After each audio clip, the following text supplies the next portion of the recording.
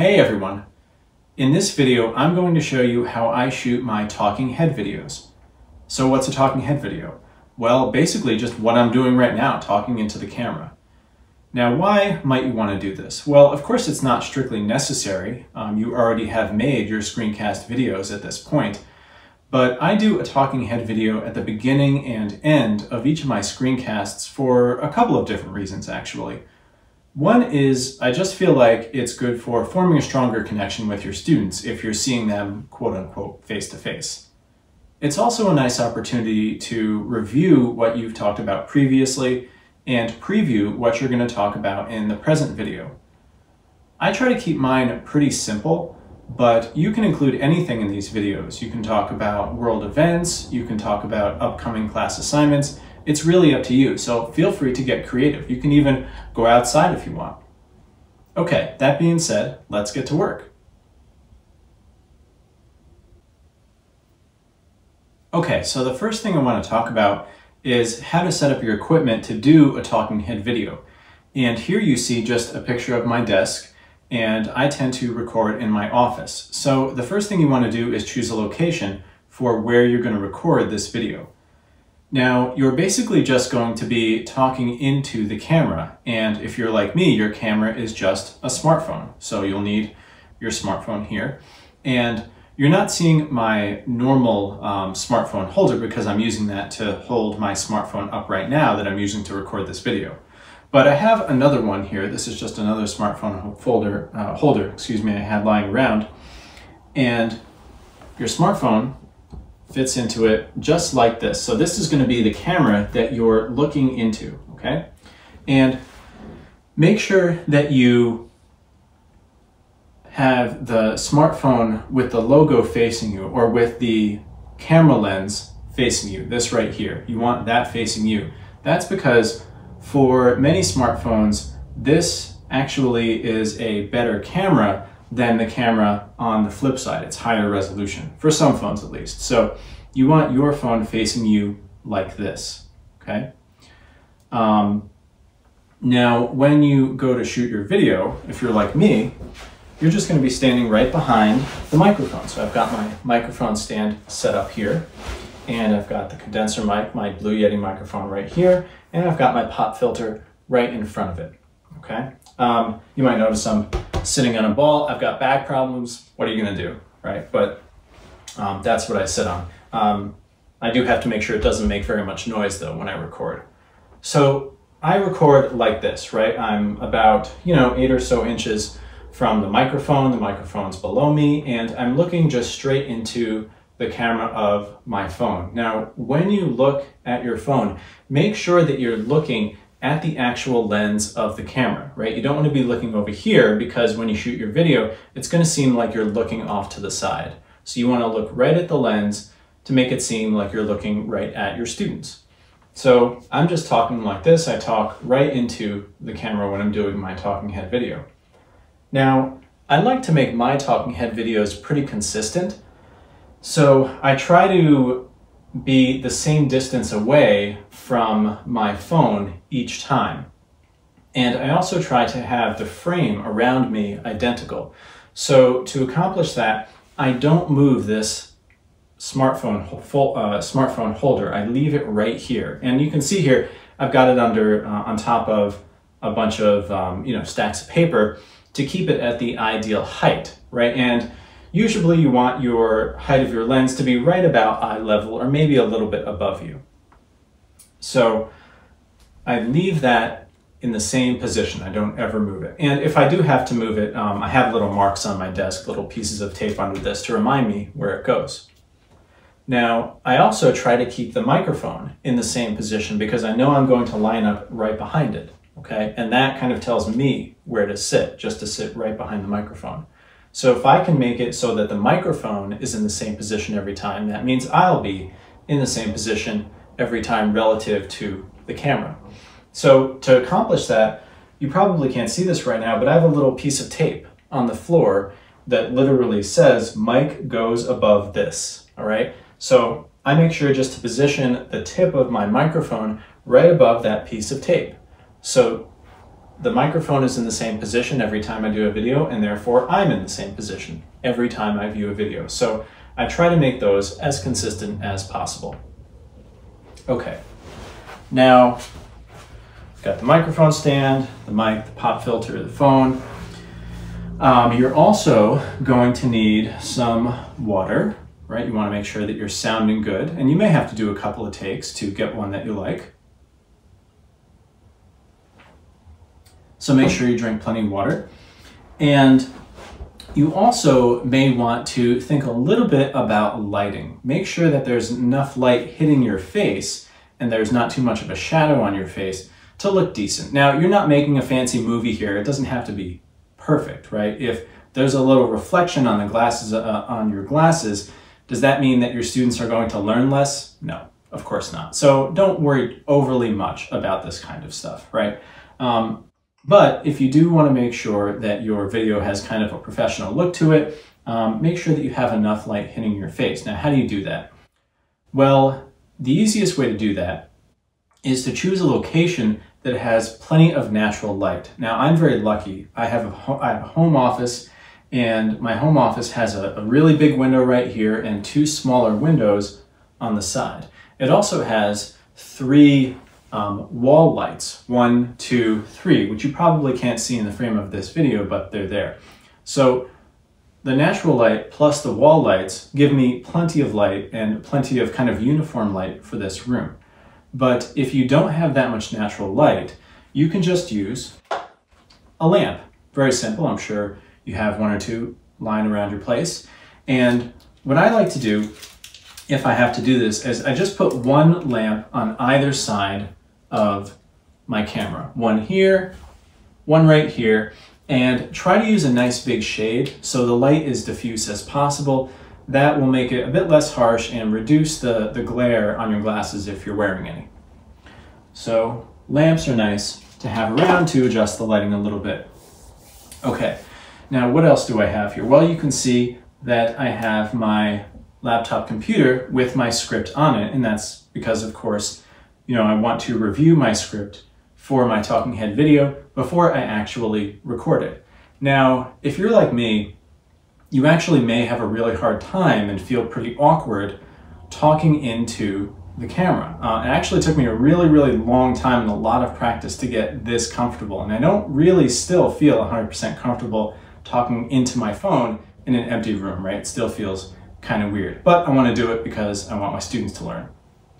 Now, that said, so I write my script and I stick pretty close to it when I'm talking into the camera. But if you're someone that is pretty good at just improvising and just speaking naturally into the camera, you may not need a script, and that's perfectly fine. So feel free to experiment with a script, without a script, whatever you like. If you do not use a script though, try to keep it pretty short, right? I don't recommend making these videos more than a couple of minutes long because you want to get to your screencast, which is where you'll actually be doing probably most of the teaching for your students. Doesn't mean you can't do some teaching during a talking head video, but that's just my style. I tend to do most of my teaching in the screencast. So I have my computer here. Make sure it's out of the frame of the camera. Now, what else? Well, I have a little metronome here. Now, why would I have a metronome? Well, sometimes when you're recording a video with your phone, you get something called audio lag. And that's when the recording of the audio and the recording of the visual shot, the video itself, are not synchronized, right? So my mouth might be moving, but sound might not be coming out of it. So sometimes the audio and the video are a little bit out of sync. Now, that's easily fixed in post-production, which I'll show you how to do later. But in order to make it really easy to fix, you need something that synchronizes a visual signal or something that you see and a sound or something that you hear. And a metronome is perfect for this. So if I turn this on, not sure if you can see that light, but the light and the sound are going off at the same exact time. And that'll make it really, really easy for me to synchronize my video later. So what I do before I actually start talking into the camera is I just do this. just hold it up for a couple of beeps. That's quite loud. And that'll make it really easy for me to synchronize the audio and the video if they are out of sync, which sometimes can happen depending on your phone and your settings. Okay, so I think that's all I wanted to talk about as far as equipment. Next, I'll talk about how to set up your shot.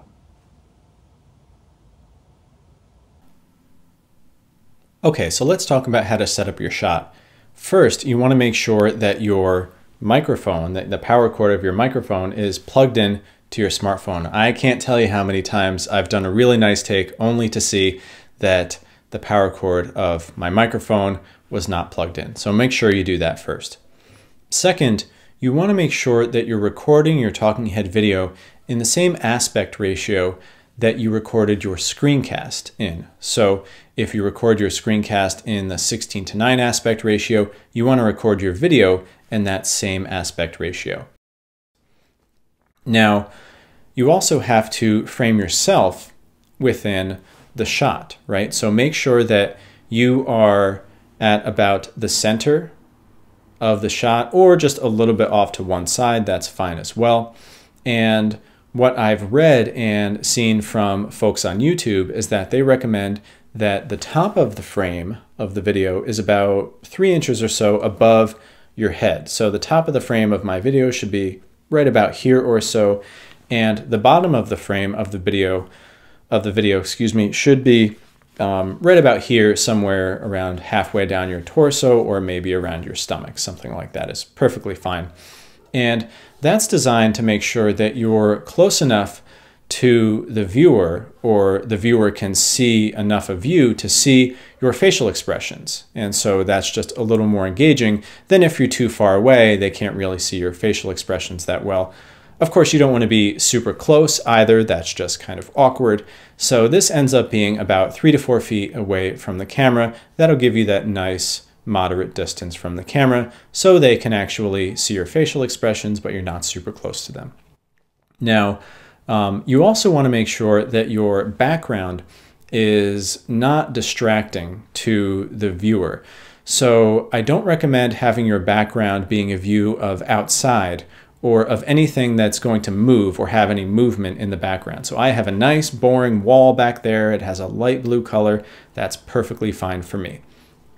I've also seen some things or read some things that recommend that you wear a solid color, and there are other clothing recommendations as well.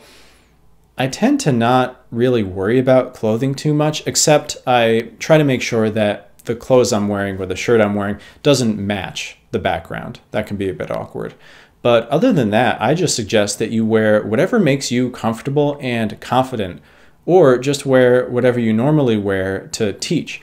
It's much more important for you to be comfortable and confident and just be used to speaking into the camera than to worry about anything else. Remember, you're not making a polished movie here. You're just trying to shoot some video and talk to your students. It's really not any of a bigger deal than that. Okay, so I think that's good enough for setting up the video.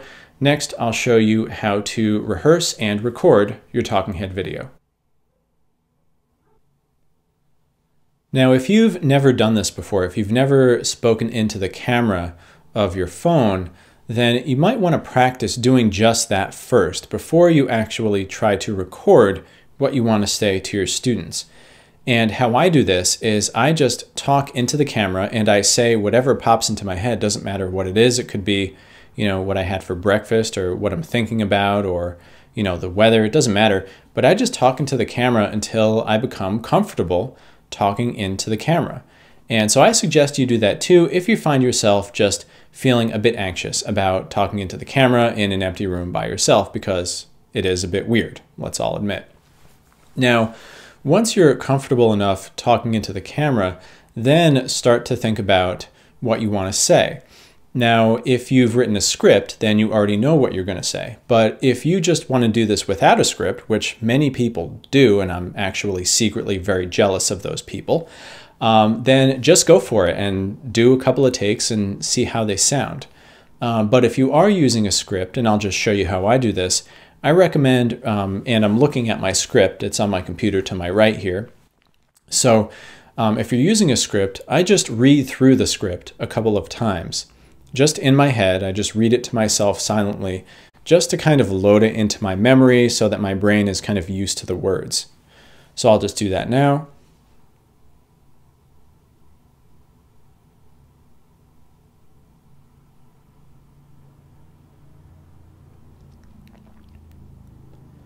And this is just going to be the introduction talking head to my double fertilization video. That's all I'm doing here.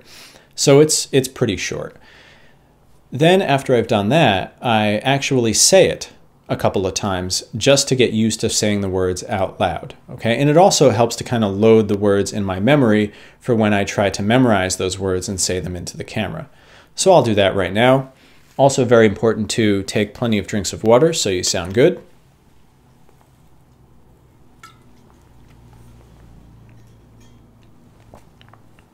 Okay, and remember, I'm not even recording right now. I'm just saying what's in my script, just getting used to saying it. Hey everyone. In the last video, we discussed the development of pollen and ovules and the cells present within these structures. In this video, we'll examine how these structures carry out double fertilization. At the end of this video, you should be able to answer 2 questions. Okay, now you probably know this, that recitation of my script was pretty flat, right? Pretty kind of lifeless, not very animated. So when you record for real, try to be a little bit more animated, smile into the camera if you remember and if you feel like it. I always forget to do that, but you know, just try to give yourself a little personality, be yourself, and you know, just try to be a little bit engaging and animated for your students because they'll pay more attention if you are. Now, after you've read through the script a couple of times, I recommend reading through it just to yourself again, and then speaking into the camera, right? You're memorizing the script, which is why I don't make them super long, because it's hard to memorize lots and lots of sentences, right? We're not professional actors here, we're teachers. But just read the script again, and then say it into the camera from memory. So I'm going to do that now. Make sure you take another drink of water before you do.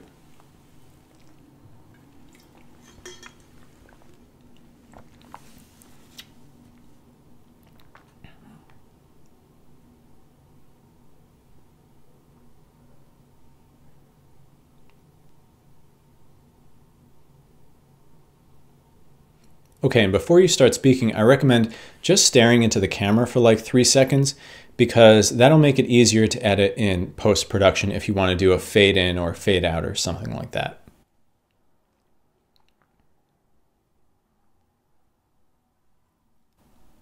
Hey everyone. Oh, sorry, I forgot.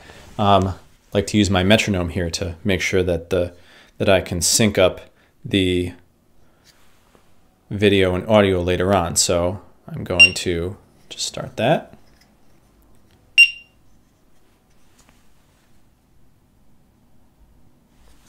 Let's make sure that actually plays. Or you can even just press it, that's fine.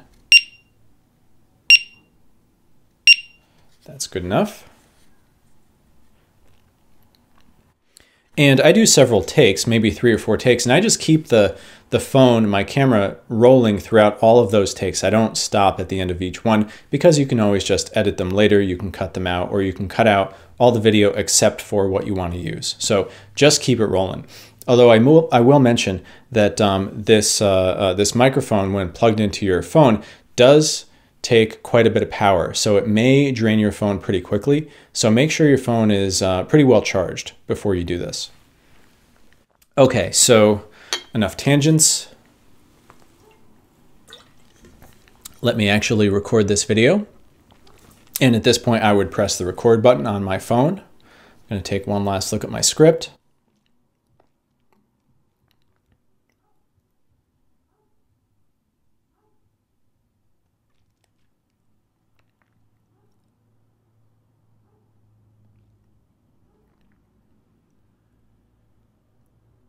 Hey everyone.